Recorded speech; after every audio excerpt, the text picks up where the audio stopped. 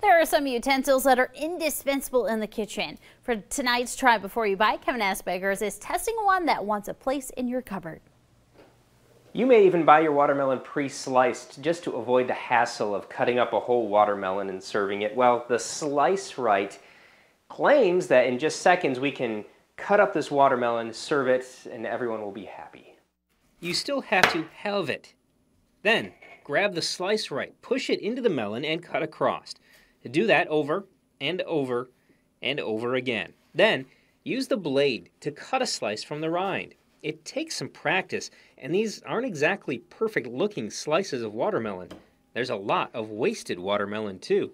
This is one of those products that looks like a great concept, but when you actually use the easy Slice Right, it's not so easy.